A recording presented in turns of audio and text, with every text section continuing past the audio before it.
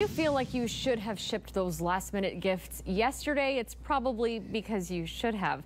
With Christmas now just 7 days away, Americans are making a last-ditch effort to get their Christmas gifts in time. ABC 7's JC Navarrete has a look at the shipping scramble. And JC, is there still time to get those Christmas gifts shipped? Please tell me yes.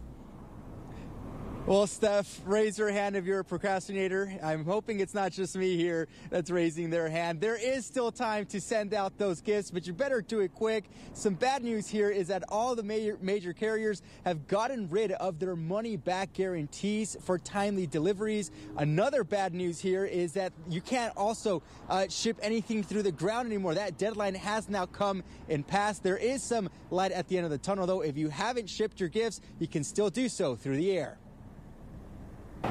Bye, thank you. I can get them. It's the race towards the finish line.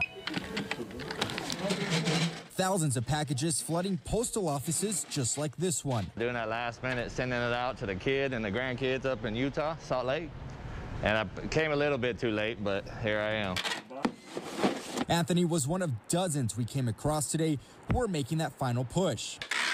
This is the busiest time of year for Pete and Letty Carrasco, who own the postal annex on Mesa. There's no money-back guarantees from any of the three carriers, FedEx, UPS, or the mail. They're not giving you your money back. They're trying their hardest. Most of the packages are being delivered on the scheduled dates, just not at their commitment time. This year will prove to be an even bigger challenge. COVID-19 has many of you shopping online rather than in store.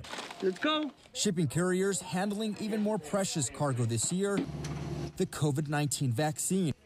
This postal annex is seeing numbers like they've never seen before. 300 or 400 boxes a day, packages a day.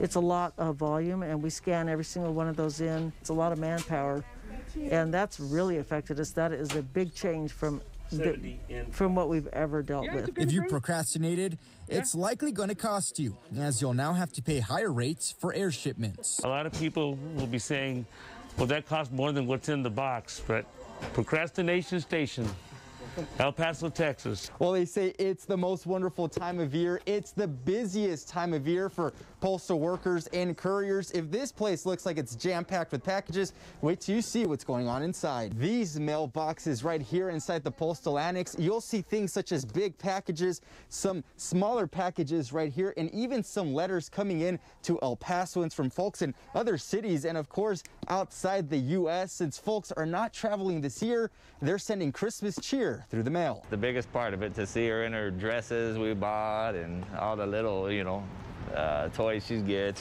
Definitely the pictures are worth more than anything. So.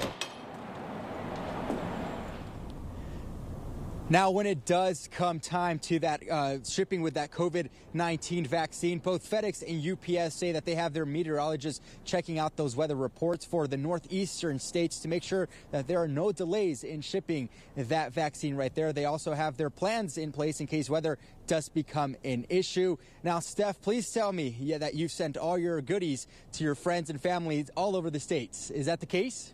No. I'm not done. I guess they're going to get there late. Sorry, JC. I raised my hand when you did. Better late than never. That's true. It's always the thought that counts, right? But they are going to get there.